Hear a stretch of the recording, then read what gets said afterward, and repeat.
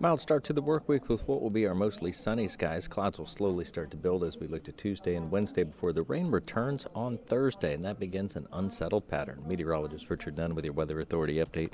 For today, we'll see those frontal boundaries well off to the west, and it's a pattern that continues even through Tuesday, but reinforcing cold fronts and some cooler air finally start to push that frontal boundary our way, and we'll see that chance for some showers moving in late in the work week. Here's what you can expect for the start of the work week: sunny and dry conditions, a pattern that's going to continue through Tuesday, although we'll just add a few more clouds to the mix here between Tuesday and as we hit the hump of the work week. For today, we'll see temperatures make a climb, upper 70s, lower 80s, mainly 70s along our beaches.